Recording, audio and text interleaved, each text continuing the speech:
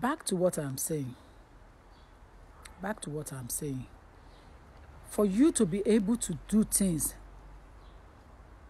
happy Easter, my dear.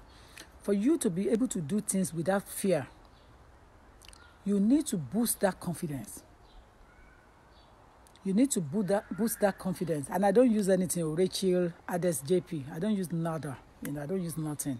I'm a very chocolate person from Bath. Very, very brown lady from the Bath. This is the way I am. So Mutigbo. I'm hearing mine, working from home, ma'am. Okay, my dear. Mutigbo lady. Yes, Mutigbo lady, Alayomi. So to give advice or to tell the truth, it has to be bitter. When siblings go into a room to talk together, and two siblings, they come out from that room and they frown. Tí ọmọ ìyá méjì bá wọnú yàrá lọ, tí wọ́n jáde tí wọ́n lejú mọ́ra wọn, gbà bí mo ṣe sọ fún ẹ, wọ́n ti bára wọn sòótọ́ ọ̀rọ̀ ni. They have told each other off. They have done what? Wọ́n ti bára wọn sòótọ́ ọ̀rọ̀ ni. Ṣé rí òótọ́ ọ̀rọ̀ ọmọ ìyá ìsọkúsọ ni.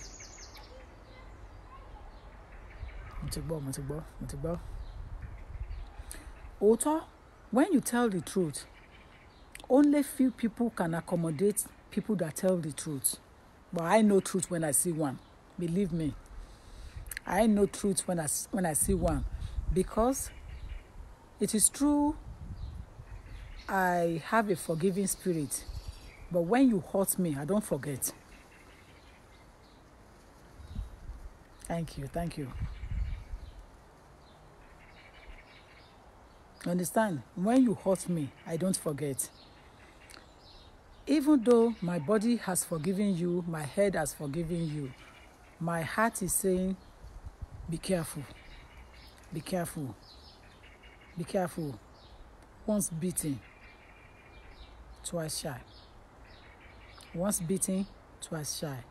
So I don't get carried away.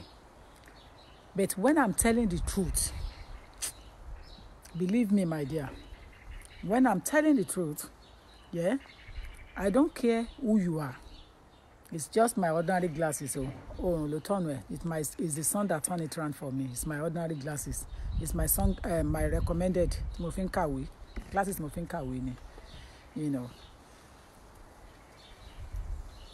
You can forgive, but there is no way you will want to forget. Kò sí bó ṣe fẹ́ gbàgbé àwọn àpá yẹn, àwọn ojú àpá. Òní Yorùbá ṣe máa ń pa lówe pé ojú àpá kò lè jojú ara. Ojú àpá kò lè dàbí ojú ara. So because of that, it is better to tell the truth and let anybody who go to hell, go to peace. But you have to say it as it is. We'll not put word for word. Thank you, my dear. When you say the truth, it gives you freedom. It basically allows you to have a free conscience of mind. Because in cotton border mind, you don't read either to get a true body language and when you can. Or to get a true body language and when you can. But anything so tough when you get it. Any year or more wípé àwọn tó ń tẹ̀lé yẹn tàbí tó ń bá ṣe papọ̀ yẹn wọn ò nífẹ̀ẹ́ òun dénú. Ọjọ́ tó máa mọ̀ pé àwọn yẹn ò nífẹ̀ẹ́ dénú, òun ni ọjọ́ tó bá máa rí from the body language, but ó lè má tètè rí body language yẹ. Tí èèyàn méjì bá rìnrìn àjò papọ̀, ẹnìkan wá rò pé èmi nìkan ni lágbájá nífẹ̀ẹ́. Mo ní luck gan, èmi nìkan ni lágbájá nífẹ̀ẹ́. But meanwhile, lágbájá yẹn ìfẹ́ yẹn kò ń ṣe one single ìfẹ́, because àánú ní ìfẹ́ yẹn ó wá tún lọ like ẹlòmíì náà ó wá ṣàánú yẹn fún. Ẹni tí tẹ́lẹ̀ yẹn ti wá discover pé ẹlòmíì náà tún ṣàánú, ó wá di wàhálà. Now let me now tell you the truth of it. Tó bá wá ṣe pé lóòtítọ́, the truth is, if truly both of you really love each other dearly, tó ṣe pé lóòótọ́ nǹkan tẹ́ ẹ proclaim sí gbogbo àgbáyé yẹn òun lẹ̀ ń ṣe outside gbogbo àgbáyé tẹ́ ẹ̀ ń ṣe tẹ́ ẹ bá tó bá jẹ́ ìmílẹ̀ tẹ́ ẹ fẹ́ràn ara yín dénú tẹ́ ẹ̀ kì í máa mọ́ra yín lójú tẹ́ ẹ bá aṣọ tó wọ̀ ọ̀ tó máa jealous pé èrò pọ̀ lórí timeline tiẹ̀ ju tiẹ̀ lọ ọ̀ tó máa jealous pé àwọn èèyàn help ẹ̀ jù ẹ lọ. The body language should be natural.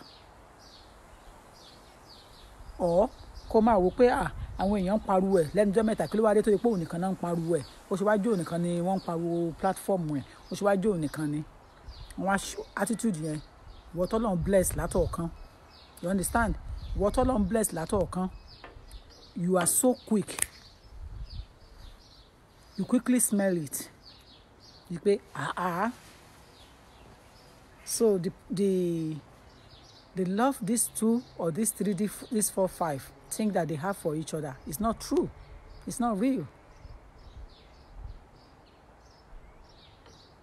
Do you understand? So the love these people have for each other is not real.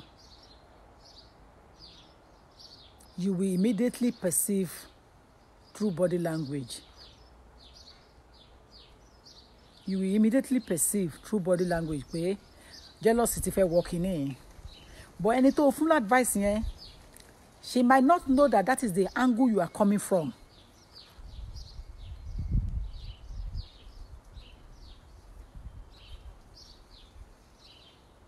You know? She might not know the angle the advice is coming from. She might not know the reason why you are giving the advice. But let me tell you one thing. Ọmọ ilé ọgbọ́n, somebody who comes from a knowledgeable home, wisdom, properly brought up, you will have smelled that this person must have seen something. Kó tó di pé give advice yẹn fún mi.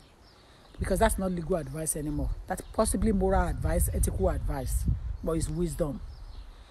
And it takes only people that are knowledgeable, that have wisdom to understand when wisdom is around. Now, mo fẹ́ ṣí ẹ̀rọ sílẹ̀. Mo fẹ́ gbà yín láàyè. Mo fẹ́ kó pè wọlé. Ǹjẹ́ ìwọ tí ẹ ti give advice rí tí yóò tọ́ korò? Have you ever experienced it in your life that you have given advice and the truth is bitter? I'm on 07908 07. Mo fẹ́ ṣí ẹ̀rọ sílẹ̀ ni o. Mo fẹ́ ká gbádùn ara wa. 07908. Ṣé mo pẹ́ lè wá kí mi lé láti gbádùn ara wa? So bí tá ti máa gbádùn ara wa náà 628 240. You know? Pin comment. So the telephone number is on 07908 628240.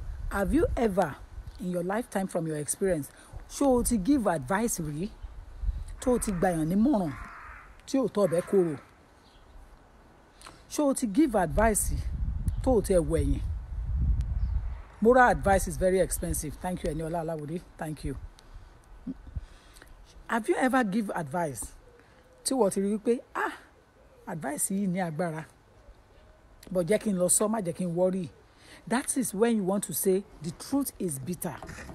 Have you ever given an advice and you have realized that the advice is too dear you, but you find it necessarily absolutely important to give that advice?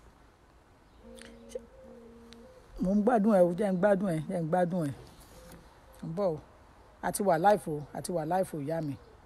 Yes, ma. Oya, ẹ káàsán ìyá mi, káàsán. Yes, ma. Mo really like the program things because and I've fallen into that problem before.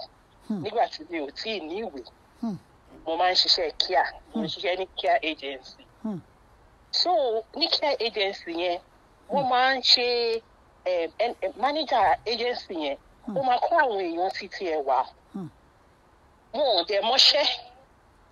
So wọ́n máa ń put so much problems lórí domiciliary care ni.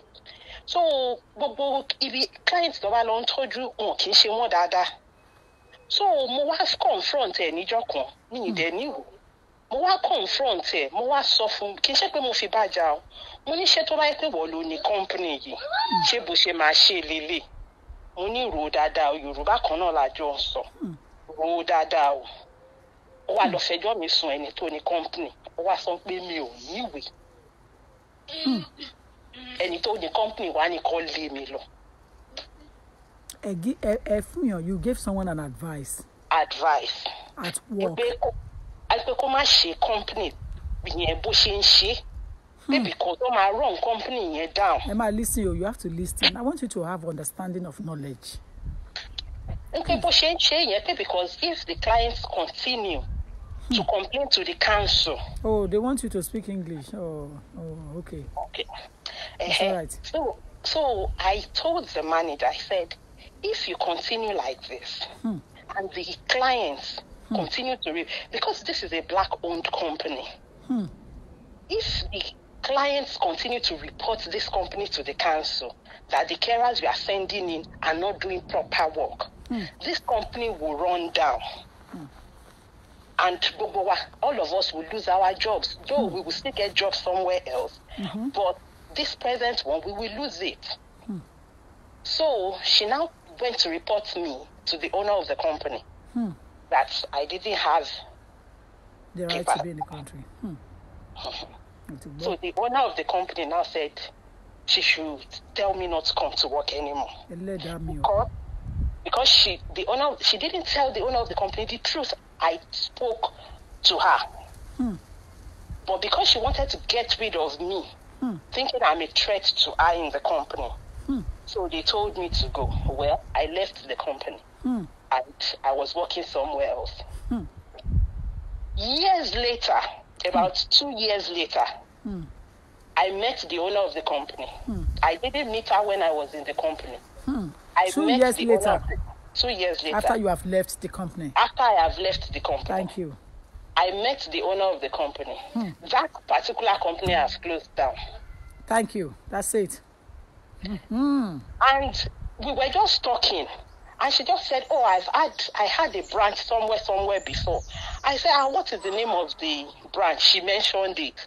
I said, so person was the manager. I said, I've worked there before. She said, what? Have you been there before? Anyway, I explained everything to the owner of the company. The owner of the company started begging me to come and work in another branch she has. I said, no. I said, no. Exactly. I cannot work in your company anymore. It's too late.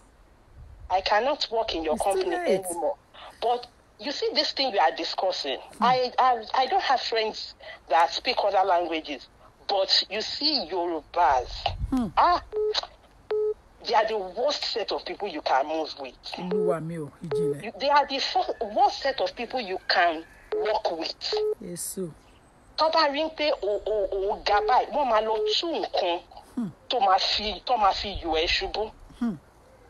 manager then,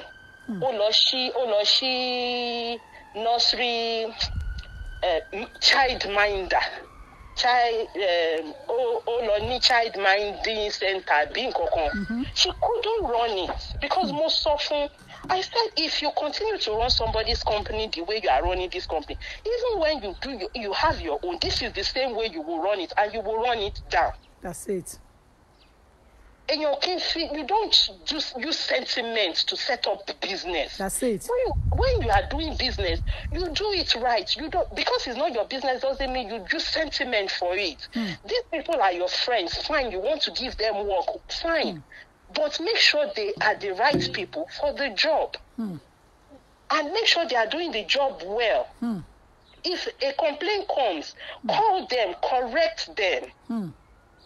But if you think, it's not my business and you run it anyhow, when you start your own, that is the same way you will run it. Wallahi. And you will run it down. And I was told that she started a child minding business.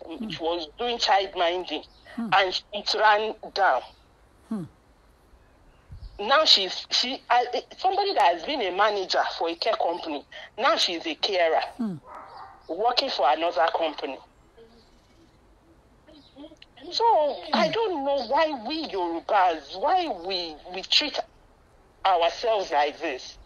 I don't know. I know that you must have seen something or heard something before you brought this topic. But I am 90% sure that it is pertaining to Yorubas. I am 90% sure it is pertaining to Yorubas. This is the first time I'm calling on any program on Facebook because I have had this experience. That's why I called in on your program.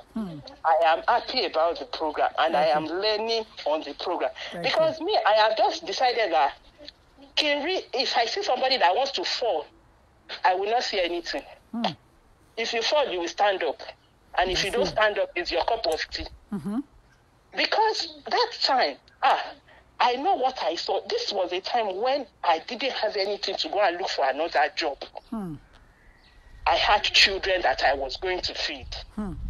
You know, then she said they should take me out of the job because I spoke the truth. It was like a trial period for me. Whoever take you away from your daily meal is a murderer. Yes. You don't have to kill someone before you do that. Anyone that takes you away from your daily meal has committed one way or the other called a murderer. So me, I just said, because even my mother, when I explained to my mother said, where you are that you don't have family, well, even if they are killing somebody beside you, just take your eyes away. Because God will understand you don't have family. Now you are suffering because you have done good. Next time, don't do that kind of good. Just leave them. Let them do whatever they like. So me, I just made up my mind. If you like, you fall down. I will not even tell you, you want to fall down there. I will not even say it. Because at the end of the day, that truth you have said will come back to you. They will turn it and twist it on your head. And make you look like the bad person. So I am really, really happy that you are doing this program and I am really learning from it. Well done, ma. Thank you, dear. Thank you. Thank you. Bye-bye. Bye. Hello. Hello, ma. Yeah. Good afternoon. Thanks for calling in. You have a lot of non-Yoruba speakers, so you have to be wary of them. Because I'm sure other people are streaming it at the moment. They are streaming it. Okay, you know, we have people. Okay, my mix here. Please do so. Please mix it. Okay. One thing I wanted to find out, back in those days when I was growing up, I grew up in around elderly people. When I mean elderly people, 60, 70, 80, 90 and things like that back in the village, back home. And I always hear them say that Otito inu e o ni pa e o. Otito inu e o ni pa e. Make o se gbogbo nǹkan tí yan bá mọ̀ tó jẹ́ òótọ́ ni yan máa sọ ńgbà míì. Yan máa rí ńgbà míì, yan máa dákẹ́ ẹnu ẹ̀. Òtítọ́ inú ẹ̀ ò ní pa ẹ́. Èmi fẹ́ wá bẹ̀rẹ̀ ń sìn pé what does that mean, mommy? What does that mean? Torí mi ò ní àǹfààní ńgbà yẹn láti pè wọ́n jókòó kí n bèrè pé kí lẹ mean pé òtítọ́ inú ẹ̀ ò ní pa ẹ́ pé not everything that your eyes see that is true that you have to speak. Sometimes it's better to shut up if the time is not right. Let me tell you, if you want to tell when you want to tell the truth in some cases, yeah, wàá pálòwé ni, ẹ máa pálòwé ni. Okay, ma. Ọmọ ilé tí máa ń gbòwe. Bẹ́ẹ̀ni, ma. You will say it in a proverbial manner. Okay, ma. When you want to give someone advice that I'm penny dangerous or delicate, Bẹ́ẹ̀ni, but ma. your heart is beating that you still have to tell the truth. Yes, ma. Give it out in proverb. Okay, ma. Okay. They will not be able to quote you. Okay, ma. So because sometimes the truth is bitter. Yes, ma. When you are giving advice and it's outside your professionalism, yeah, but you know that this advice, because you are just so pained that you want to give it to somebody, you don't want that person to get caught in between. But you know that the person only kebe ni, only one ni, only jẹ́ èèyàn tó máa lọ gbé advice and fún èèyàn kan ni, ẹ mọ̀ tó máa ṣe. You give it in a proverbial manner and walk away from it. Ọmọ. Yes. Ó ti parí. That's it. Agboye, ma. Yes, ma. Yes. Yes. Yeah. Yes. That's just it. Yes. Yes, ma. Bye, ma. Bye, dear. Now, did you hear what I said to that woman? And I want everybody to learn from it. If you want to give advice to anyone, and you realize that that person is so unstable in his or her way of manner of dealing with people. What did I say? Unstable. Instability. That the person cannot keep anybody. There is no loyalty. That whatever you say to that person, third party is going to hear it. Ma fun advice here directly. for you to have a clean heart láti lè jẹ́ kí conscience tiẹ̀ kó set ẹ free po fún yàn advice pa ní òwe kó máa bá tiẹ̀ lọ pa ní òwe give that advice in a proverb má sọ directly fún as long as it's not a professional advice because when I want to give you legal advice I'm going to give you as it is written from the guidance from the precedents from the law. As a lawyer, as a solicitor, I am going to give you advice the way the government, the authority, the Solicitor Regulation Authority, the Office of the Immigration Commissioner wants me to give you, the Home Office, the way they want me to give you is the exact way I'm going to give you the advice. Whether you like it or not, stop it. But when it comes to moral advice, I'm only going to give you advice in proverb. Especially tí mo bá rí pé ó involve orúkọ èèyàn tí mo dẹ̀ ní evidence ẹ̀ lọ́wọ́ mi ní fún ẹ màá máa wòran ìgbà tó máa ṣẹlẹ̀ ni. I won't give you a name kò lè ṣẹlẹ̀ I won't give you a name. o bá gbé type up right yẹn kó máa gbé kiri gbogbo àgbáyé wọn á ní ṣé ó dárúkọ ẹ. tó o bá dẹ̀ bí mi léèrè ìmọ̀ràn tó bá fẹ́ ta bá ẹni tí mo mọ̀ ó ní bí mo ṣe máa gbé advice nílẹ̀ fún ẹ mi ò ní fún ẹ ní ìmọ̀ràn láti jẹ́ pé kó lọ bú ẹni yẹn tàbí kó lọ fa wàhálà to go and cause trouble. I won't give you such advice. I will give it in a proverbial manner because it's outside professionalism. This is just an advice that is so expensive. It's like you saw an armed robbers or higher assassins that killed someone and you know them better to keep quiet. If you don't keep quiet, they're going to come for you if you name them. But lie to lie. If you name the armed robber pé MC Olúọmọ ló gbé wọn wá, wọ́n máa come for you, wọ́n máa waste ẹ̀ dànù ni. Wàá pa òwe ni, wàá dẹ̀ bá tiẹ̀ lọ. It's as simple as that. Máa bá mi ṣeré lọ, ẹni tó bá mi ṣeré ń bẹ̀ ń jàre. Okay? Remove vote. Ta ló fẹ́ pè mí wọlé? Wọ́n ní use 44.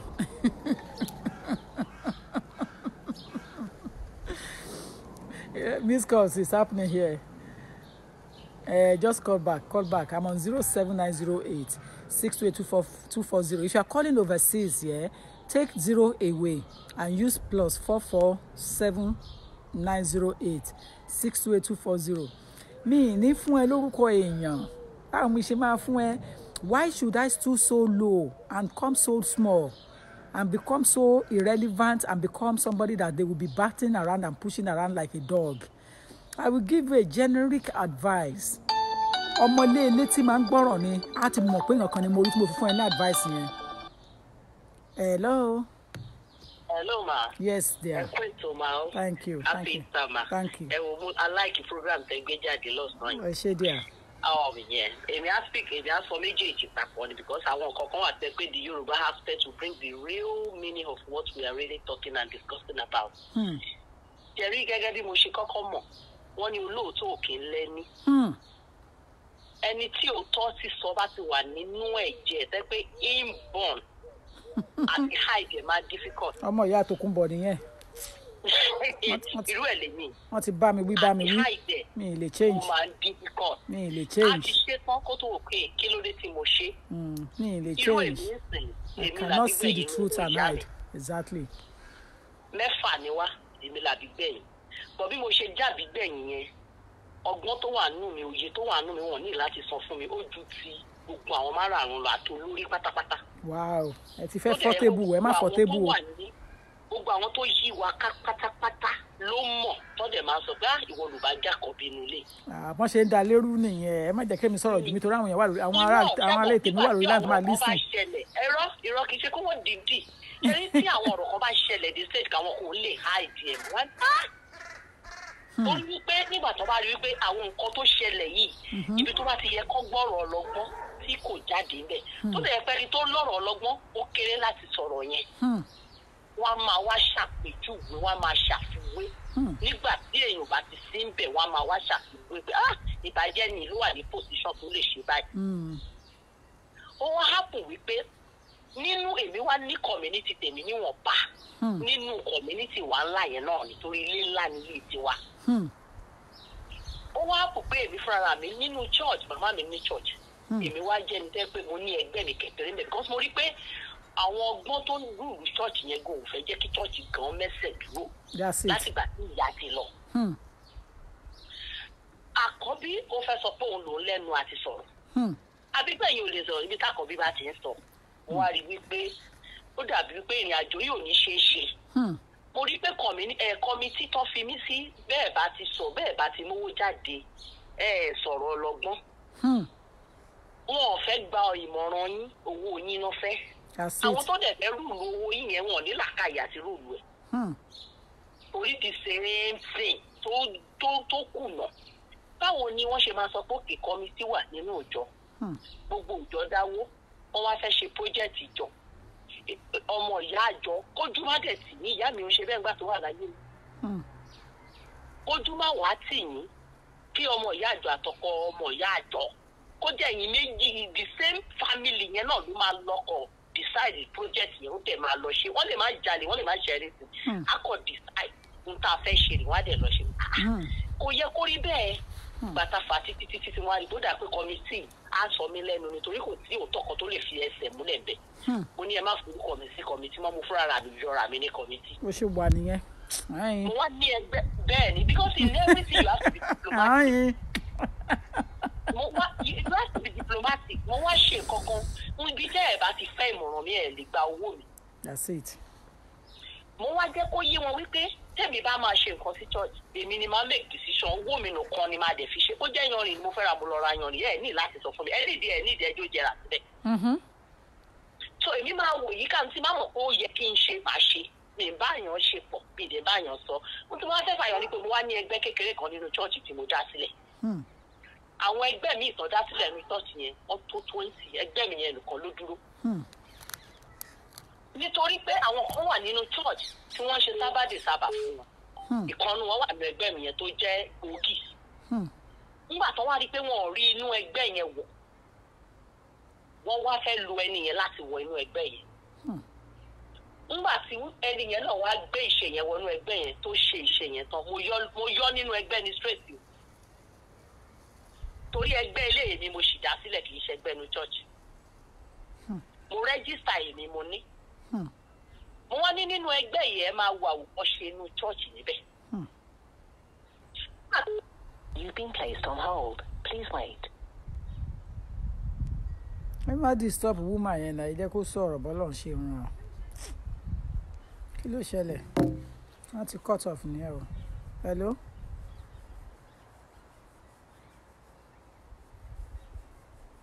Ẹ ti tún mọ voice ẹni yẹn, ẹ̀yà ayé. You've been placed on hold. Please wait. Ẹ̀yin ti tún mọ voice nìyẹn. Ṣé mo pé kò sẹ́ni tèmi mọ̀? I don't know voice. Mi ò sí voice ẹni nǹkan tí mo mọ̀. Ẹ̀yin lẹ mọ voice ara yín. It is well. Hello. Hello ma. Yes. Yeah. Ṣé ẹni tó sọ pé Yorùbá yẹn Yorùbá nù kọ́kọ́? Nǹkan tó kọ̀ ṣẹlẹ̀ ni wípé I understand language other tribe jura wọn lọ ni. Torí pé èdè ti wá yéra wa dénúdénú la ṣe mọ̀ wá ara wa dénúdénú. Then torí pé agbó òkè tí máa sọ òwe ń sè ẹ̀yìn mọ̀ ìtumọ̀ ẹ̀. But tí àràbó bá sọ òwe mi lè mọ̀ ìtumọ̀ ẹ̀. Body language làràbó máa fi sọ fún mi. Torí pé a ní the same thing. Community tí wọ́n náà àwọn náà mọ̀ra wọn. Àwọn náà máa ní àwọn ló burú jù. Bẹ́ẹ̀ni. Àwọn náà máa ní àwọn ló wọ́n máa ní àwọn ló burú jù. Ṣó yẹ yín tó èmi sì pé kì í ọ̀rọ̀ individual differences ní kínní. Níbi tí màá ti ń ṣiṣẹ́ ojoojúmọ́ ni màá ń change iṣẹ́. Àbí òye yìí mà ojoojúmọ́ ni màá ń change iṣẹ́. Èmi ready fún because mi ì lè wùwà oníwà. That's it. Òbí tí bá dẹ̀ ti wà tí ìbá ti lè sòótọ́ ó bẹ́ẹ̀ sàkí máa sì bẹ̀. But òótọ́ yẹn at the end of the day ó máa ń padà gbé mi lékè ni o. Nígbà tí mo jù wá ilé adúró sí èmi nìkan lọ 6 ni.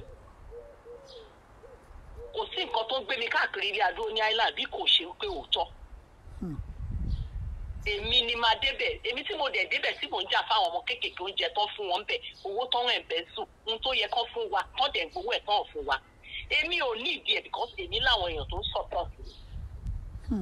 But tí bá láwọn èèyàn tó kù díẹ̀ káàtó fún, á wá di wípé àwọn èèyàn wá dẹ̀ lábòsí kì í ṣe kán lábòsí náà oníkálukú mọbi tó ti ń bọ̀ then nature tó oníkálukú tó lọ́n fi dá oníkálukú ọ̀tọ̀ọ̀tọ̀ ni iṣẹ́ tá a fi ran oníkálukú ọ̀tọ̀ọ̀tọ̀ ni iṣẹ́ ìrìn àjò ìránṣẹ́ onípa àṣewà kò dìgbà tí ọba jẹ́ wòlíì kó tó jẹ́ ìránṣẹ́ Ọlọ́run. Wàláì. ọ̀tọ̀ọ̀tọ̀ ni wọ́n ẹni tọ́lọ̀ má ti fi ìrìn àjò olórí àti òótọ́ rán That's it. kò sí bí ogun ṣe lè yí òótọ́ yẹn ká ó máa dúró á dúró lórí ogun yẹn á dẹ̀ jà. Bẹ́ẹ̀ ni. olùkọ́ ló máa kù nígbà tí tìrì ẹ̀ bá dé lóòótọ́ but Ọlọ́run ní bó ṣe máa ń compensate wọn. Ọlọ́run dá mọ̀, Ọlọ́run máa ń dáyàn mọ̀. lórí òótọ́ wọ́n deport wọn lórí òótọ́ wọn tó padà wọlé. Màámi UK lẹ ti ń bẹ̀ mí sọ̀rọ̀ lọ́wọ́ yìí ẹ mẹ́lẹ̀ káwọn èèyàn rò pé kò lẹ́wà. èmi yìí dírọ̀ mo tún padà wọ UK. UK lẹni wà ẹni tí ń jẹ́ ìbàlọ́ ní UK tipẹ́. bẹ́ẹ̀ ni ewu ti tọ́ mi lèmi ń sọ fún yín nìyẹn. mo ti gbọ́ mo ń gbọ́ yín mo ń gbádùn yín. tó yẹ yín ìgbà pé mi ni màá bá yín sọ̀rọ̀ ní Germany tí màá lo landline. mo ti gbọ́ mo ń gbádùn yín. mo ní mo fẹ́ wá bí yẹn. mo ń gbádùn yín mo ti gbọ́. mo tún padà òótọ́ yẹn ni èmi á kọ́ advice ọ̀pọ̀lọpọ̀ tí Ọlọ́run bá ti fi ṣe òótọ́ rán ẹ má jẹ́ kí nǹkan kan bà yín lẹ́rù. but the only thing is that àwọn ìrìn àjò kan wà you have to be diplomatic bẹ́ẹ̀ ṣe sọ yìí. but èyí téèyàn bá rí wípé eléyìí tá à ń sọ yìí ó lè yọlé ayé èèyàn kan lẹ́nu àbí kó fa jàǹbá àbí wàhálà fún yàn èmi á advice èèyàn kéèyàn má hesitate láti sọ èrè ẹ̀ ń bẹ fún ẹni tá a rán níṣẹ́ tó jẹ ìjì ẹ̀ ń bẹ fún ẹni tá a rán níṣẹ́ jẹ torí pé olóòótọ́ kan kò ní kú sí ipò ìkà adẹ̀tí sọ olóòótọ́ ò lẹ́ni olóòótọ́ ò kì í mímọ̀ ṣe àṣírí ẹ̀kọ́ máa bò náà ni. iṣẹ́ ìyá mi àṣírí abo ni. bẹ́ẹ̀ ni iṣẹ́ ìyá mi jàre ọ̀rọ̀ lẹ́tí sọ́jà ẹ ti parí ọ̀rọ̀. Yes, díẹ̀ náà kí n tó gbé fóònù mi mo fẹ́ sáré fi àwọn ìdí ọ̀rọ̀ kan múlẹ̀ torí ńgbà míì a lot of people kì í mọ who is Lọ́yà Tòkunbọ̀ Lágbàyé díẹ̀díẹ̀ lẹ máa mọ irú character irú personality tí Lọ́yà Tòkunbọ̀ Lágbàyé jẹ́ but lára the truth is bitter yẹn ẹ jẹ́ kí n já yín díẹ̀ sí who am I. àwọn èèyàn kan fi mí ṣe ìyá àjọ kò ń ṣèyàn kan méjì mẹ́ta ló fi mí ṣe ìyá àjọ ní church kò ń ṣèyàn kan kò ń ṣe church kan ni mo ti jẹ́ ìyá àjọ tán fi mí ṣe ìyá àjọ kò ń ṣe church ẹyọ kan èló dẹ̀ lọ́jọ́ orí mi ní sùúrù ẹni yẹ kó ní sùúrù tó ní mo máa gbàgbé bẹ́ẹ̀ ló lọ́jọ́ orí mi tán fi mí ṣe ìyá àjọ tí o bá fi irú mi ṣe ìyá àjọ tó bá ṣe pé lóòótọ́ kò ń ṣe ìyá àjọ inú ayé ló fẹ́ kí n wá ló ní kí n ṣe fún ẹ tó ṣe pé ìyá àjọ láti inú ẹ̀mí ló ti píkì ẹ̀ wá lọ́lọ́run dẹ̀ lọ́wọ́ sí i àwọn ìrìn àjò kan wà tí màá fi fura tí màá fi mọ̀ pé lóòótọ́ ni. For example ẹnikẹ́ni tó bá jẹ́ ìyá àjọ nínú ilé ìjọsìn yẹn ẹ gbọ́dọ̀ lè máa gbé wá from time to time kó máa ṣí àwọn ọmọ ọ̀dọ́ ní kíni etí ẹ̀mí. ìyá àjọ gbọ́dọ̀ máa wá sí chọ́ọ̀chì kò ń ṣe owó ìyá àjọ nìkan lẹ gbọ́dọ̀ máa gbà. àwọn sọ pé overseas matron or kíní kan grand matron ó lè ní ìwà ó lè ní níbi téèyàn bá ti ń yan ìyá àjọ ní tòótọ́ truly and truly ìyá àjọ gbọ́dọ̀ wà nú ẹ̀mí ó gbọ́dọ̀ jẹ́ ní tẹ́ máa béèrè ìmọ̀ràn lọ́wọ́ ẹ̀ pé mọ́mì kí lẹ think ẹ̀ ló mà kí lẹ think mà àwọn bí eléyìí gbé owó sílẹ̀ mà kí lẹ think pé ká fi ṣe ẹ gbọ́dọ̀ lè máa invite ìyá àjọ yín sí once in a while meeting láti lè assist láti lè give advice ohun tí ìyá àjọ rí látòkèrè ọmọ ọjọ́ ò lè rí tó bá gun orí páànù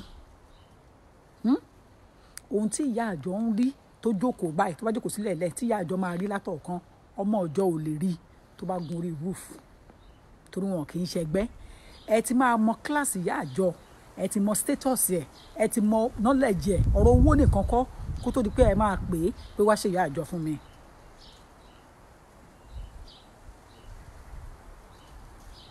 now tá ẹ bá wá ní ìyá àjọ the truth is bitter tí o fẹ́ kí ìyá àjọ ẹ kó participate kó give advice ní church yẹ o mọ̀ pé o lè ní ẹ tí o fẹ́ kí ìyá àjọ kó máa pè é sẹ́yìn kó máa fún ẹ ní advice lórí development bẹ́ẹ̀ ṣe ń gba owó church ibi tẹ́ ẹ̀ ná sí don't you know pé o lè ní ẹ don't you know pé kì í ṣe ìyá àjọ lójú yẹn that means pé ìyá àjọ inú ayé ló níyẹn the truth is bitter àwọn àpẹẹrẹ ni mo tún sọ yẹn tí o bá ní ìrírí ayé o ò lè talk àwọn ọ̀rọ̀ wọ̀nyí. Tí o bá ń lo ìyá àjọ, when you are using that kind of person, what you will be taking from that person in the first instance as a matron of your church is the wisdom and exposure, knowledge. Money is also good because you will have seen the stature. So you know that at least the woman or the man as a patron or matron, has a stature that befits the status. He has some money, some change, so he or she can face that. But the truth of it is that ìyá àjọ rẹ gbọ́dọ̀ lè máa fún ẹ ní advice. There is no way you can be a foolish. Like Sky News said it yesterday. Sky News is only Jetta. Only few foolish people are on the streets in the UK that are not complying with the lockdown. Few foolish. Few foolish. Few foolish. Sky News look way. So I picked that from Sky News. Few foolish. Now, if you have a matron, like according to my friend that talk English here, or a patron, and you don't take advice from them, and you are only taking their money, ole ni wogan. Whether you are a he or you are a she, ole ni.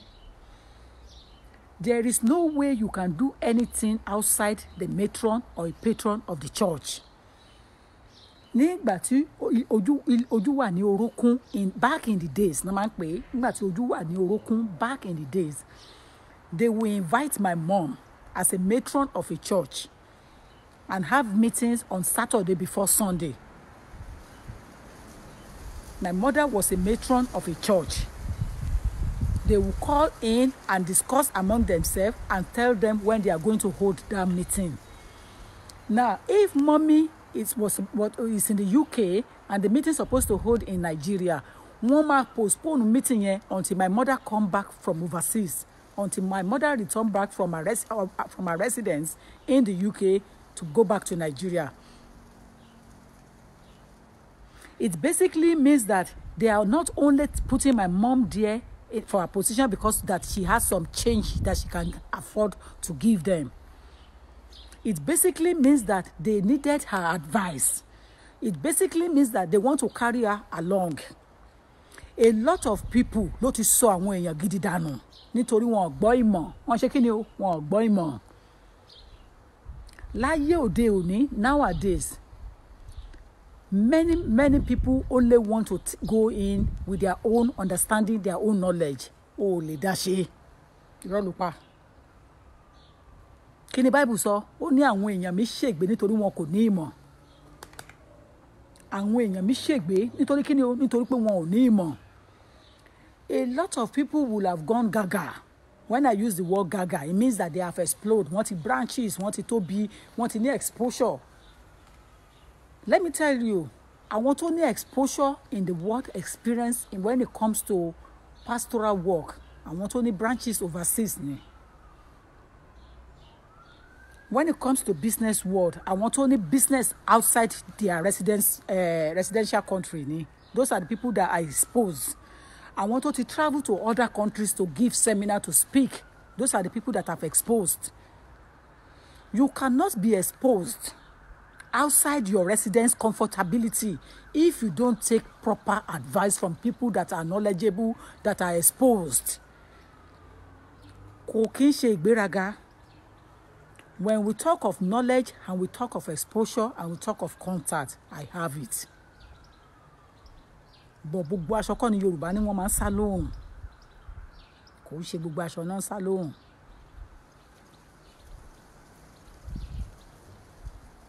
When it comes to mo ti gbọ́ màmí kọríkọrí àṣẹ kìkì àdúrà ẹ kásánmá. Ara ènìyàn ni oore wà, ayé ìyá mi. When it comes to exposure, let me tell you, mo wà exposed, knowledgeable. Tí n bá gbéyàn, ẹnu sùúrù ẹ fẹ́ pè wọlé. Tí n bá gbéyàn, when I pick people up, mo lè size it up, mo lè mọ irú èèyàn tó jẹ́. O ò lè ní ìyá àjọ kó má carry ẹ along. Kó wá ṣe pé owó àpèkánukò, owó nìkan ló nídìí ẹ̀ fún. Owó máa tán.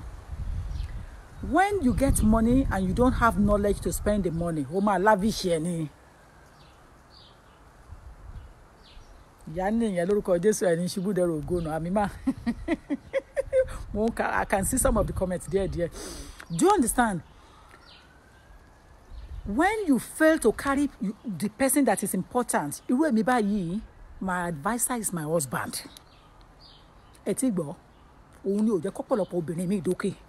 Irú èmi báyìí, I still take advice. My special advisor, òun ni Bàbá Ọlágbáyé. Ẹ rí pé mo wá ṣe ìpàdé wa nínú garden mo wà. Toro ń rest lọ́wọ́ lórí cushion bẹ́ẹ̀ yẹn, lórí kí náà máa ń pè bẹ́ẹ̀ yẹn. Ó ń rest lọ́wọ́ ń bẹ̀. Tí n bá dẹ̀ lọ dúró sínú lounge, or mo lọ wà ní inú sitting room, voice mi á máa disturb ẹ̀. Òun ni mo ṣe rọra bọ́ sí gbàgede níbi tójú ọlọ́mọ òtítọ́. That's why I'm out here to speak the way I like, my phonette. But believe me, ó ń gbọ́ nǹkan tí mò ń sọ. Because the voice is echoing back into the building. The voice is going back, won't echo back. What am I saying? What I'm saying in a way is that má sọ ọgbọ́n dànù.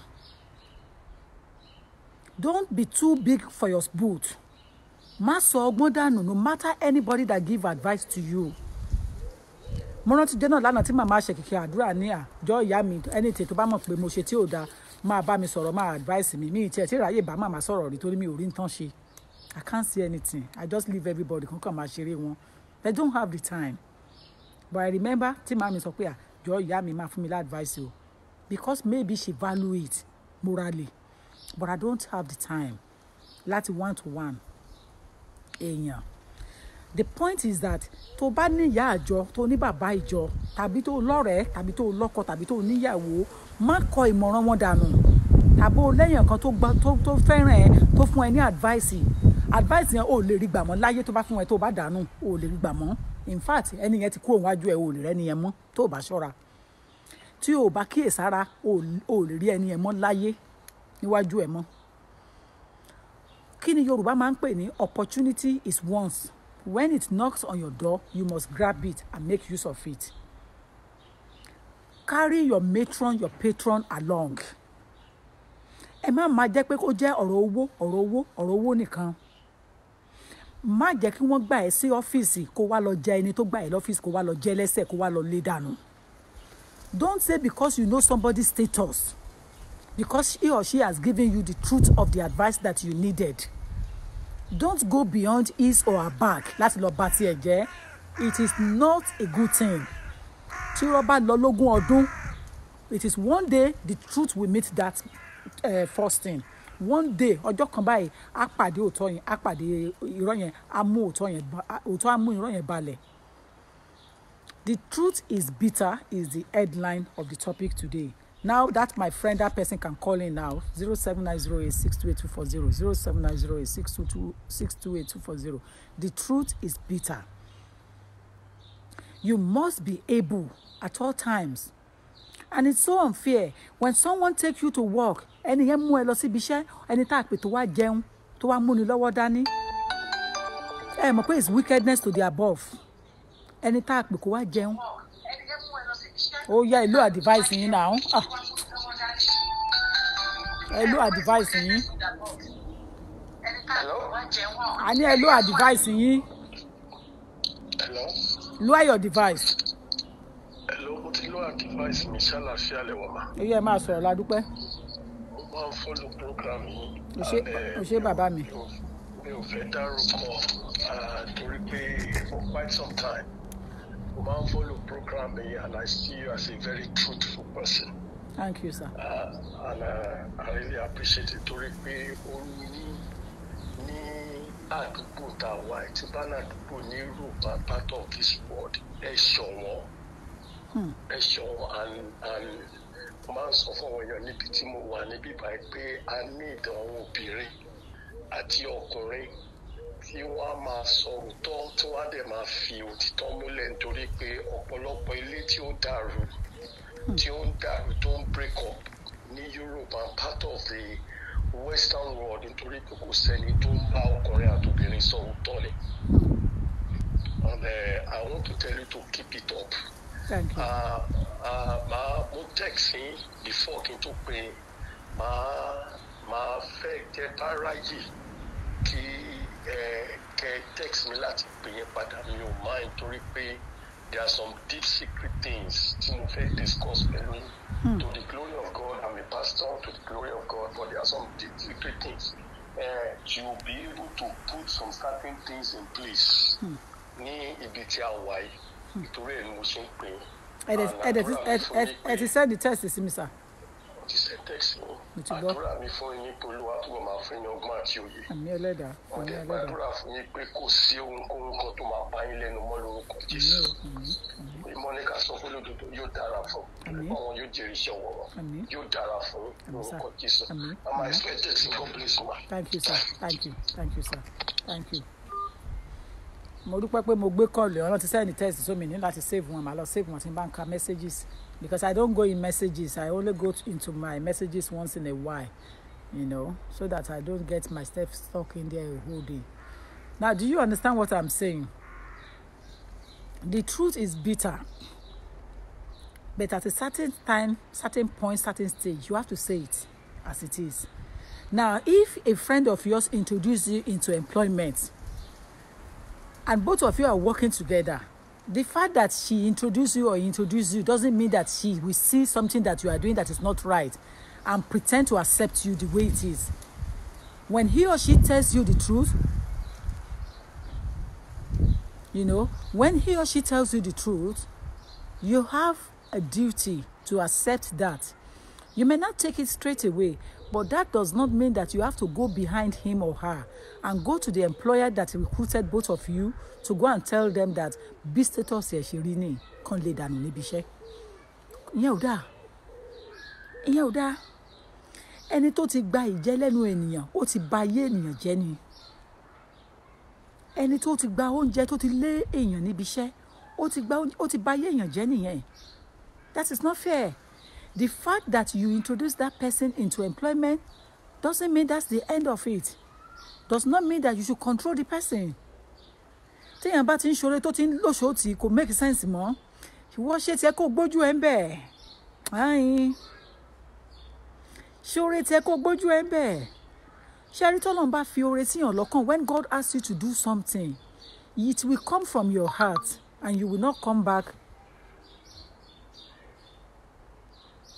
Mo ti gbọ́. You will not come back to come and ask for anything in return. Mi ò lè ever ṣoore fún ẹ kí n expect pé kó wá fi san nǹkan fún mi. Ọlọ́run lọ́ba tó máa ń san ẹ̀san padà fún ẹ̀dá. Ọlọ́run lọ́ba ẹlẹ́san. Ọlọ́run lọ́ba ẹlẹ́san. Téèyàn bá ṣoore fún èèyàn gíga, if you do anything to help somebody who is taller, it could be somebody shorter that will come back and pay you back. It will not even be you that will get it back. It could be your children. That is the reason why the truth is bitter. But you say it as it is and go away. The questions that people are asking me, diplomatically give advice. You don't have to mention names. Jẹ́ kó rí ó pé, because àwọn míì ti bára wọn múlẹ̀. Tó bá sòótọ́ kan fún ìkan, àgbà táyé wọn bá tó bàjẹ́ náà máa tó padà ń bẹ̀. Tó bá lọ sòótọ́ tó lọ dárúkọ èèyàn kan fún kan, wọ́n mention orúkọ ẹ, wọ́n fẹ́ put orúkọ ẹ into that mold. Stop disturbing me now, ẹ̀yin èèyàn. Please stop disturbing me with your text messages. I don't work today. Or today is Easter Monday. I'm only having chats. You know, officially it's tomorrow Tuesday. Today is Monday. So please don't expect me to give you legal advice today. So please respect yourself individually. So do you understand? You see? So don't expect pé ẹni tó ṣoore fún yẹn ló máa san padà fún ẹ. Ó lè jẹ́ àwọn ọmọ ẹ gan ló máa jẹ oore yẹn, ló máa jẹ ìfà yẹn. Look at me, the way I work in the public, the way I give the truth and honest advice in my legal career. You know, àdúrà tán ṣe fún mi ti tó mi. You understand? Àdúrà tán ṣe fún mi ó ti tó mi. There is no need for you to take people into employment, introduce them to employment, And because they have told you the truth, because they gave you advice not to run the company, not to do something stupid, not to do something dubious, you now went behind their back to go and report to the employer. You pay one anyway, Belu. Could make sense. Apàyàn ló ṣe yẹn. Kò make sense. Ẹni tó gba oúnjẹ lẹ́nu èèyàn, ó ti gba ayé lọ́wọ́ èèyàn nìyẹn. It doesn't make sense. Èmi tẹ́mi bá ń rìnrìn àjò when I'm in a journey with people, gbogbo ojú ni mo fi máa ń rìn, bẹ̀ wọn kì í mọ̀. Gbogbo ọpọlọ ni mo fi máa ń rìnrìn àjò, bẹ̀ wọn kì í mọ̀. Wọn kì í mọ̀. Tí mo bá ti rí pé ìrìn àjò yẹn ti fẹ́ pa mí lára, kò mú èso rere jáde wá mọ́. It takes only 2 people to tango. Méjì lọ̀rẹ́ dùn mọ́, tó bá ti di mẹ́ta, ilé ló ń tú. Ilé ló ń tú. Méjì òun ni ọ̀rẹ́ wà. When it becomes 3, it's nonsense.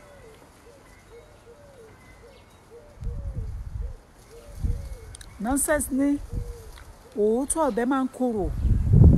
Bẹ́ẹ̀ nígbà míì, gbogbo ẹ̀ náà ni kọ́ ni wàá fi react. When somebody give you truth advice, truth and nothing but the truth, you don't have to react. You don't have to react in a negative way against that advice. In fact, you don't have to jump at it immediately. Pick it up, put it somewhere, let it stay there until that day when you will need that advice.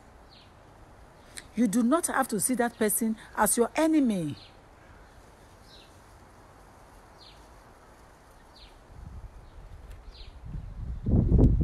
Thank you.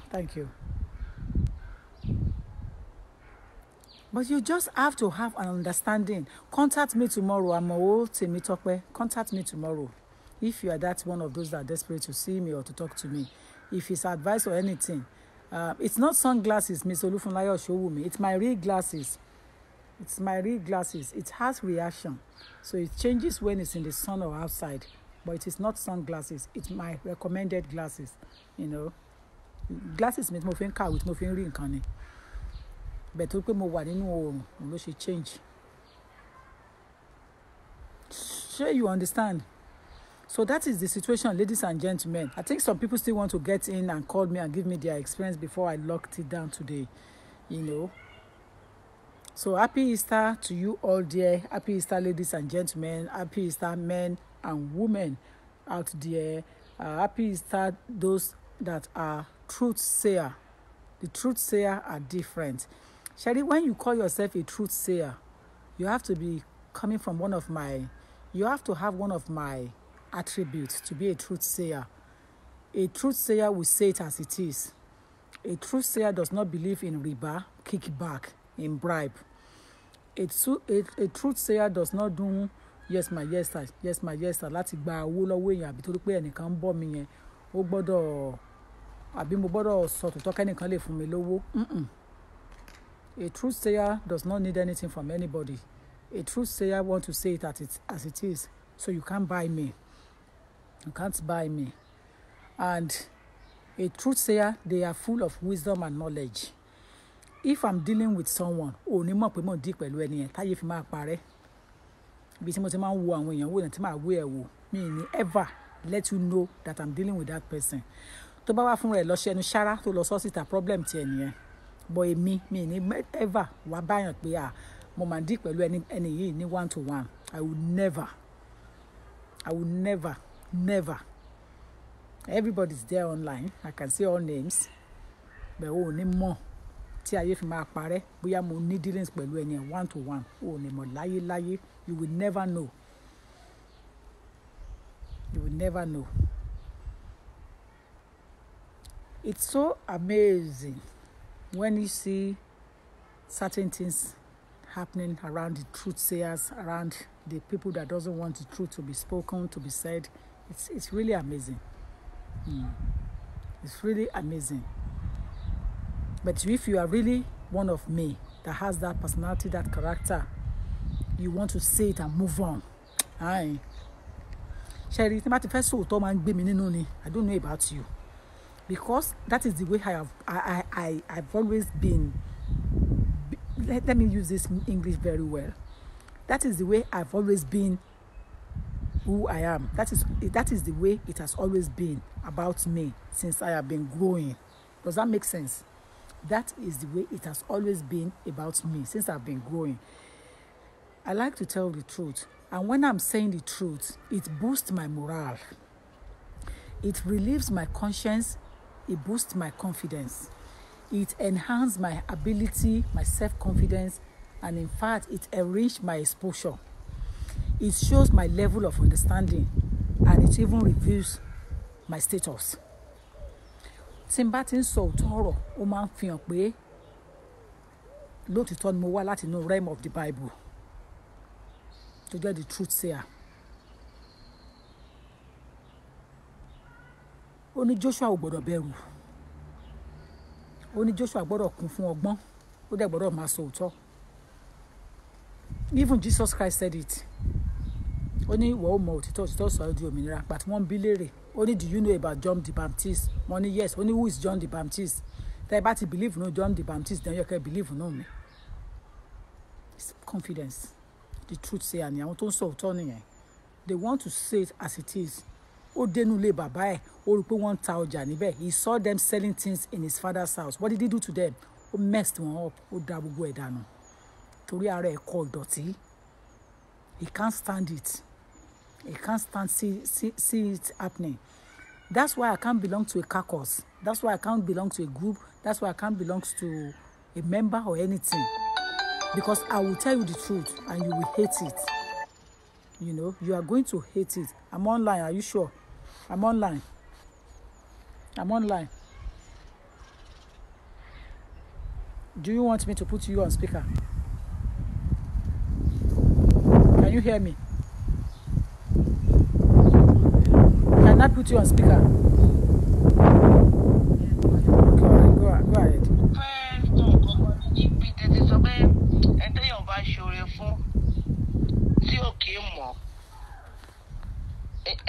Ẹni tí mò ń fẹ́ àbí mo pàdé ẹ̀mí tí ẹ̀ fẹ́ àṣẹ marriage ọlọ́pàá wa mú ó wá fún ọ ládírẹ́sì mi ó wá kò níwèé o wọ́n wọnú ilé mi mo wá sọ fún ọ pé àpélò tó mo mọ̀ rí pé boyfriend mi ni ṣó yẹ yín mà wọ́n wá ní no problem mo wá sọ fún ọ pé àmọ́ lóyún fún ọ wọ́n bí mi o ṣé kí n lè dànù ẹ̀kọ́ mo má dà padà ní o mo wá ní mo lóyún wọ́n ní that's good.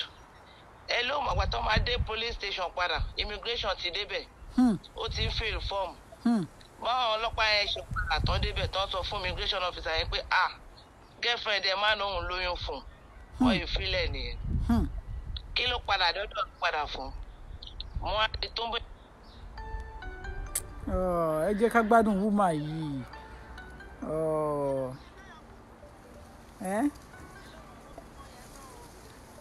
You know someone is calling, so your voice is not up anymore. Can you hear me now? Tó pé mo cut ẹni off fún yín ó yá. Bímọ yẹn náà o, mo tún bímọ tán náà. Ọmọ òun lòun fẹ́ fi gbàwé, kò sí orí òun lọ́wọ́ ẹ̀. Kò sí orí òun lọ́wọ́ ẹ̀. Yes ma. Mo sì ní mo máa pè mo máa fún yín gbogbo kúlẹ̀kúlẹ̀. Ọmọ òun lòun fẹ́ fi gbàwé, kò sí orí òun lọ́wọ́ ẹ̀. Ó sọ̀rọ̀ ẹ̀dọ̀ lọ́hùn tí mo lè bọ́ta nù lé pé kó máa lọ because ó tún bóbìnrin sọ̀rọ̀ kí ni màmá ẹ̀ ò sọ tán ẹni tó bá sọ pé kọ́mọ ó má rí ìwé gbà báyìí láyé ẹ̀ ṣe máa rí gbogbo ẹ̀ mo rìkọ́ọ̀dù ẹ̀ tó ń bú mi pé kí ni mo ṣe téèyàn kan ò ṣe rí wọ́n bú mi màmá ẹ̀ sọ oríṣiríṣi torí muslim ni wọ́n tán bẹ̀rẹ̀ sí pé gbogbo àwọn kí ni muslim yẹn ṣe ọlọ́run tó wà London náà ló wà Nàìjíríà ọlọ́run tó wà London ló wà Nàìjíríà wọ́n ní akọ ẹ̀ ti pọ̀ jù ilé ayé yìí níṣẹ́ ó wà lórí títì tó rìn kiri. Kò sí níwèé. Kò ní wà. Oh my word. Mo ti mú wá sọ́dọ̀ yín rí. Ẹ má jẹ́ ká ẹ má fọ epo ń bíbá yìí ẹ má fọ epo ní gbangba. Ó ti mà o. Confidentiality nǹkan. Ó wà lórí títì nsìn mà. Ó wà lọ request padà lọ gba birth certificate ọmọ mo ní kò sí nǹkan tó lè fi birth certificate ọmọ ṣe kò lè fún ẹ̀wé birth certificate lè fún ẹ̀wé. Ẹ ti mú asọ́dọ̀ mi rí ṣé òun ló dẹ̀ lọ́mọ tó wà nù yín òun ló lóyún yẹn. Bẹ́ẹ̀ni mà. Ó dẹ̀ rìn káàkiri. Bẹ́ẹ̀ni mà. Ọmọ dẹ̀ níwèé ẹ̀yìn náà níwèé. èmi mo gbàwé fọ́mọ. So ọmọ yẹn níwèé yìí náà níwèé. Bẹ́ẹ̀ni mà. Wanka. Ibi tí àwọn abiyamọ ti máa ń ba yé àwọn ọmọ wọn jẹ́ tún nìyẹn o. Bẹ́ẹ̀ni mà. Màmá ẹ̀ kò sí nǹkan tó ń sọ fún mi. Àwọn ọmọ tí mo ní tẹ́lẹ̀ tó náà ọmọ yẹn gbọ́ Yorùbá. Wọ́n ń gbọ́ tí màmá yẹn sọ. Wọ́n ní grandma cannot even ask you that you should say your own part. She should have asked you now. Let her hear your own. Mo lóyìnbó wọn ní grandma. Mo filẹ̀ ó rìn kiri lórí títì báyìí. After when you have helped him to come out of detention, prevent him from even going in. Yes, ma. You prevented him from going into detention because they will have sent him home. I did that. Okay. I did that for him. But we appreciate. No. Ọlọ́run ló máa ń sọ ẹ̀san fẹ́ni tó bá ń sòótọ́. Bẹ́ẹ̀ni ma. It's only God that can reward you. So don't worry. Now, ọ̀rẹ́ ní mi ti wà too arrogant jù. That's it. Èmi ti wà too arrogant, ti wà too proud. English tí gbogbo wọn máa ń lò ní ẹ̀tàn bá ti rí nǹkan kan lọ́wọ́ tó bá ti rí pé o sòótọ́ báyìí anybody bá àjọkùnrin bá àjọbìnrin tó bá ti lè sòótọ́ fún ọ báyìí wọn á ló gbéraga ni. Bẹ́ẹ̀ni ma. Ó tán. Kí ló kí wọ́n máa ń kọ́ ní kí ló dé irú fìlà tèmi báyìí ṣé mi ò tiẹ̀ gbéraga pẹ̀lú fìlà yìí báyìí. Fìlà ilé ìgbéraga. Kí ló ní téèyàn kan ò ní rí kí ni.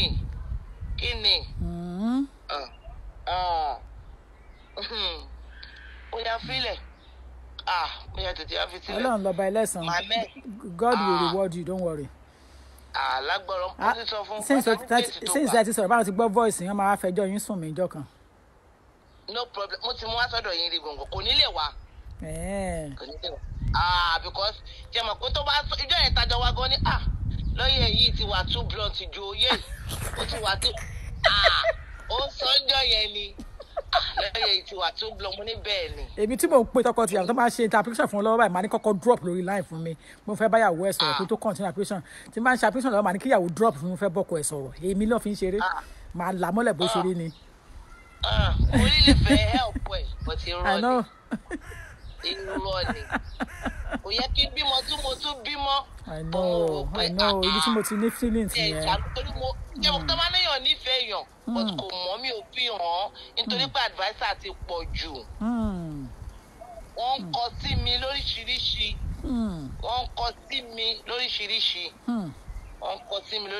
Kò sí kankan nu wọn tó lè ṣe oore fún bó ṣe wà bẹ́ẹ̀ yẹn.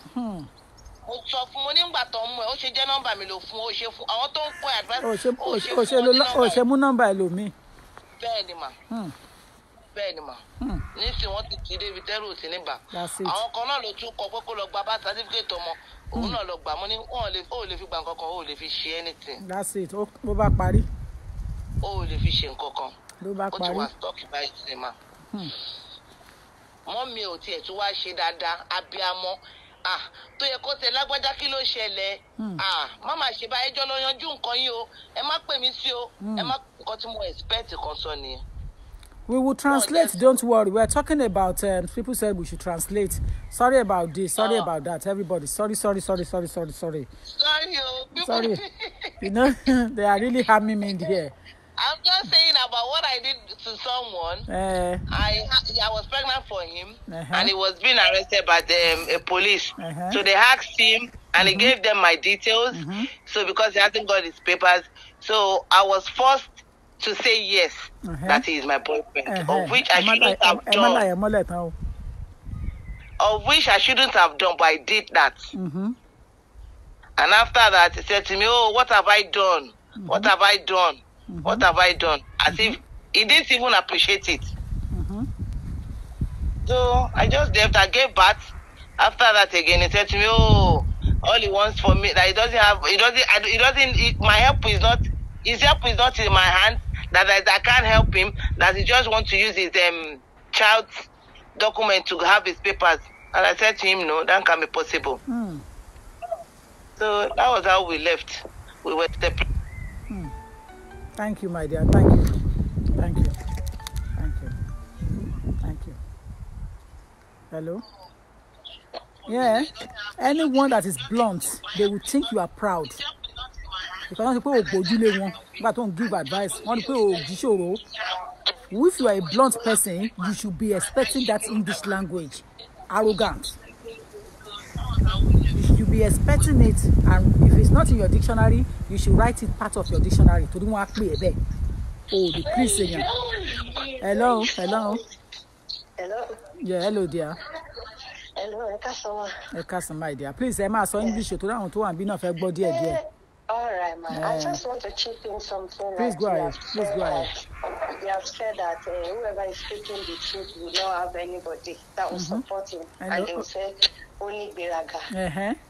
And this kind of person will not have any carcass. Oh, better, I don't need carcass. I don't even do it. Me, I always tell people. Even in my secondary school days, I don't do carcass. I don't do anything. Well, there was a time that I never. But close in the school, I take mommy prayer ground, like Salatu, something like that. So they will be there like they don't want to say the truth. They will gossip. They will do this. So once I get up and say, anyway, Nicola Loma so Nicola Loma so good. So I begin to have more enemy. More enemy. So I decided not to go to anywhere, not to go to a Salatu, not to go to any party. Then I realized that I gain more respect when I don't mingle with any one of them, because I realized they don't want the truth. They just don't want the truth.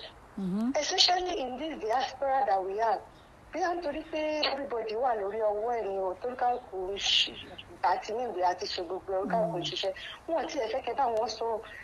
àwọn náà máa gbé ẹjọ́ wá sọ́dọ̀ yín o wọ́n máa béèrè advice o ẹ̀yin lè máa kíkì náà ní kẹsàn o tẹ́ bá ti sọ fún ọ báyìí nǹkan tí wọ́n fẹ́ gbọ́ òótọ́ yẹn tẹ́ bá fi lè sọ báyìí wọ́n máa tàgì yín ó tiẹ̀ ti lè ṣe gbéraga jù ṣé òun nìkan ló máa ń wọṣọ ní ṣé òun nìkan ló máa.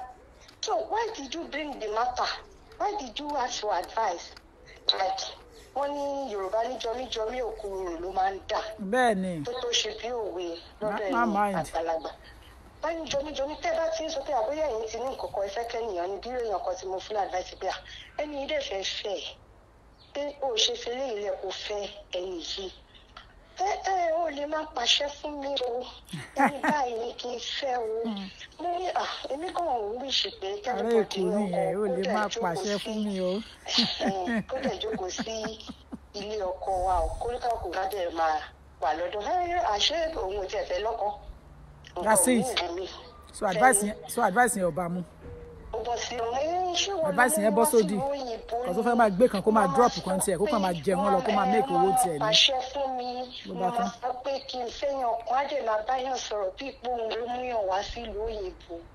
Ẹ má bínú o àṣẹyìnbó mà wọ́n ẹni test tó ń náà fẹ̀yìn ìyẹn padà mi ìfẹ́ sọ bí kan wọ́n lè máa gbọ́ mi ìyẹn padà reject ó padà reject. Ẹ má jẹ́ ká bẹ̀rẹ̀ sí ń pè lára tó kún bọ̀ LTO ta ló ń bá ẹ sọ̀rọ̀ yẹn LTO ta ló pè wọlé lórí láyé yẹn. Nítorí fún kìnìyàn ti sọ pé ẹni tó bá ti mọ ibi tọ́rọ̀ máa wó sí báyìí ọ̀tá ọlọ́rọ̀ ni.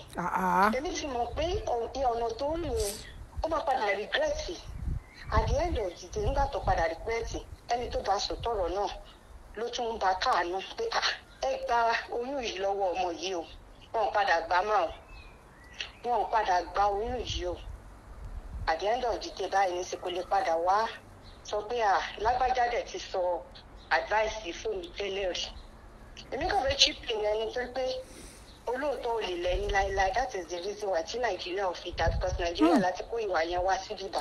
Ó ti kàn mí lára ó ti jẹ́ kó lọ kàn mí ibi tó ń dùn mí nìyẹn. Ó lè dá àǹtí Nàìjíríà ò lè dá. Ó ti dùn mí jù ó jó mi. Ó já yín lára jẹ ẹ má jẹ kó já yín lára. Because Nàìjíríà ò lè dá. Ó kàn lámọ́lẹ̀ ní kò tí ẹ̀ fi bò. Because ibẹ̀ láti kó àwọn tí òṣì yẹn wá táwa láǹdì ẹ̀ síbi Ọlọ́run ló yọ wá pé àwọn ìlú yìí wọn gbà wá láyè láti exhibit gbogbo àwọn rubbish attitude wa ìta bá ti ń ṣe báyìí wọ́n máa mú wa pàmò bóyá máa wá lọ sí ọ̀dọ̀ àwọn ẹni tó ní ẹ́ wọ́n máa mú wa gbòógà kò bá ní red passport kan because it has been written behind the red passport if you are not born here they can revoke it. Go back to your country go and do that rubbish in your country tó ẹ ti tẹ̀sí gbádùn nìyẹn. ọ̀pọ̀lọpọ̀ ló yẹ kó ti rìn jìnnà kọjá ibi tí wọ́n wà torí pé wọn ò kí ń gba ìmọ̀ràn.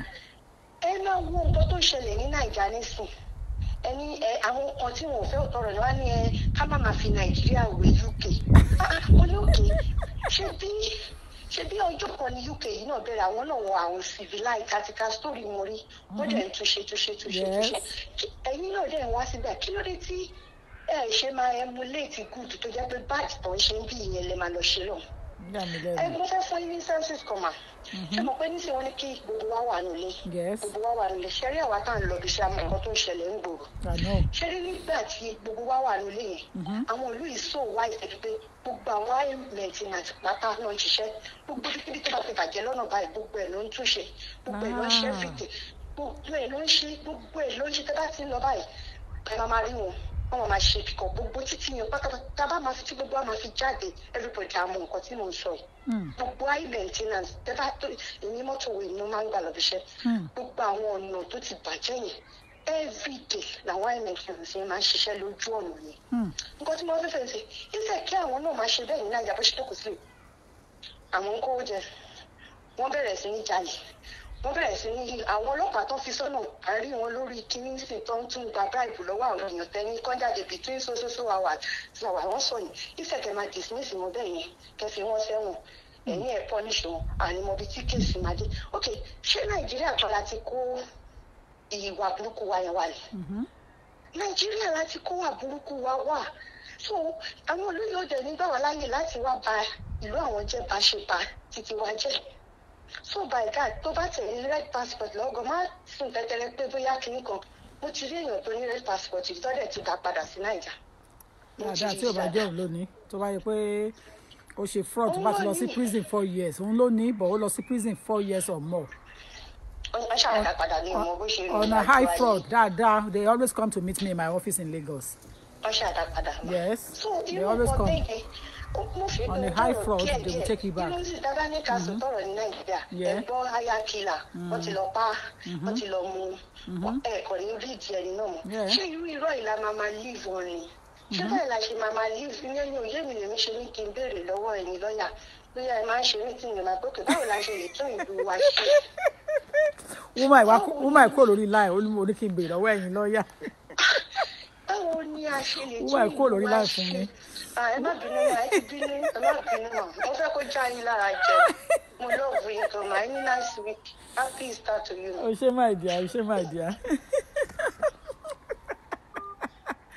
Now, kí n tó gbé next call. That woman mentioned something. Mo kàn ṣe yẹ̀yẹ́ ni láti bò mọ́lẹ̀ wípé bó ṣe sọ pé torí pé the truth is bitter, orí Nàìjíríà ò ṣe débi tó ń lọ. Ṣé mo pé òótọ́ ni? Once upon a time, I have a case in Nigerian court. Mo wá ní a trusted allied lawyer obìnrin that trained under United Kingdom legal system. So I trust her and I still trust her, Doherty. But torí pé kò sí around nígbà tí case ti move síwájú, mo wá ní kó sáré. Then I said to them that they should take the case away from her quickly. Doherty ni. I trust her, I love her dearly because she comes under UK system. So she speaks like me, behaves like me, and dress like me. Attitude, English style. Which means that she doesn't care. She says it as it is as well. So she was one handling that matter in Nigeria on a property matter. Now, because she was not around, she was in America for a while. I asked them to take the case from her quickly and give it to another lawyer. They now gave the case to a male lawyer, not knowing that it's completely nonsense lawyer. This is why the truth is bitter. Would you believe me? I end up taking that case from that lawyer and finish it myself in Nigeria, that I don't have jurisdiction. The reason why I end up taking that case and finish it myself is because that lawyer would never, anytime, till the end of his life, he will never tell the truth. To bá ń gbọ́ mi dára ìwọ lọ́yà wèrè yẹn tó wà Nàìjíríà tó ló jẹ́ lọ́yà Nigerian lọ́yà yẹn ọmọ mi ìfẹ́ dárúkọ ọmọ ìlú tó jẹ́ Nàìjíríà bọ̀ Èkó ló ti ń practice wèrè ni ẹ́. He's taking money from the prosecution side and taking money from me tí mo tó ń represent. Ó tún take money from the defence. Àwa là ń prosecute, èmi ni landlady lẹ́kọ̀ọ́. Ìyá Èkó láwa ẹ̀ níbínú ni. Èmi ni landlady. Ó ń gba owó lọ́dọ̀ tèmi ó tún gba owó lọ́dọ̀ opponent. He has been doing it for a while. But unfortunately, someone introduced him to me, so I didn't know him in person. I didn't see him on ground. Money that will not favor them, wallahi. When I now went to Nigeria to go and see him, I saw the area he lives or where his office is located. I said to the person that introduced me to him, Mono, bring me down. Mono, how dare you asking me? How dare you bringing my file to this area? How dare you transferring my case to this local person? Mo pe ni ebi ama pa ni. Mommy àṣìṣe yín, àṣé irọ́ ni pé kò ṣe nǹkan. Àṣé the Yoruba proverb that says ìrínisí oníṣe ni lọ́jọ́. That is why you see some of us lawyers sometimes you see us the way we dress, the way we do things with our car, with our house. It's very important. Our office, it's very important because ẹni tó máa dáṣọ fún yàn tó wọn là ń wò. When I just moved to my new office yìí, àwọn tó ti wọ bẹ̀ torí table tí mo rà síbẹ̀ torí share mi, wọ́n salute ní ṣe bẹ́ẹ̀ tí rí fídíò ẹ̀ tí mo ṣe fún yín. The table alone is the same level of table tí President Buhari ń lò ní Nigeria, the federal capital of Abuja. Is not proud because I bought it because of the type of people that comes to see me. I bought that table and the chair with the level of people that comes to see me. They don't come to see me on only immigration matter. They come to see me from Nigeria on another matter entirely. When they come in to see me, I don't want them to think that they got into the wrong office. I want them to see me that, oh, the same woman, tí mò ń rí lórí line yẹn, caliber ẹ̀ náà mo ṣì rí in real life. Kò ṣe show off. So ẹni tó bá máa dáṣọ fún yàn, the Yoruba proverb say tọ̀hún ẹ̀ la máa ń wò. Àrẹ́bí pani lọ́yà tí wọ́n gbé fáìlì yẹn fún. Kò lè ever sòótọ́ láíláí, ó ti jẹ dòdò. Kò lè sọ òdodo mọ́.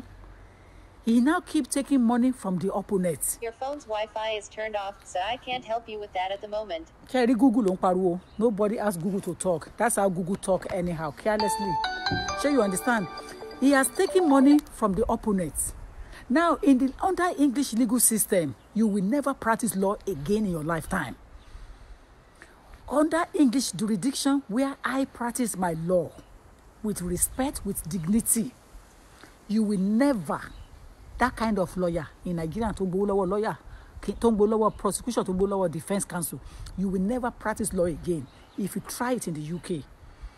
He is been collecting money, and it's not that I don't give him, I pay him good money.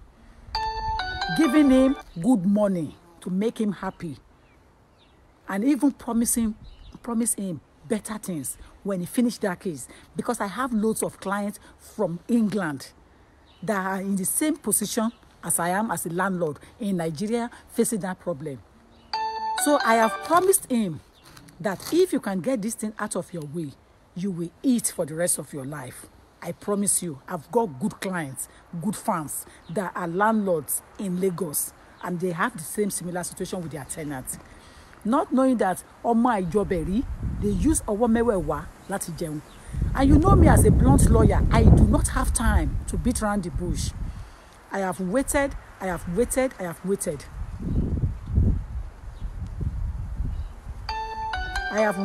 waited to see whether he would change.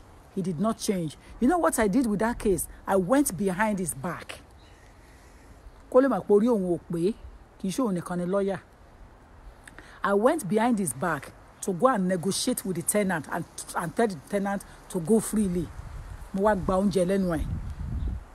went behind his back to tell the client, to tell the tenant, I'm going to drop that case for you. Leave my house within a certain period if you need yourself. It was a good thing that I went to that client to go and tell the client to drop that, to move out of the house, that I would drop the case. It was on that day the client now revealed the truth to me that she's giving money to my lawyer.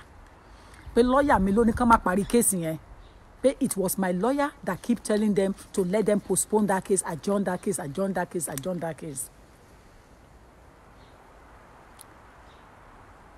Àwọn ọ̀rọ̀ kan wà mí máa ń fẹ́ sọ jù.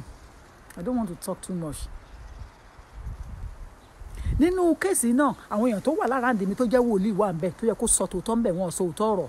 They were watching me and seeing me with sin money. Tọ́pẹ́ àwọn ní wòlíì, wọ́n wà lára ǹdí mi tó ń wò mí tí mo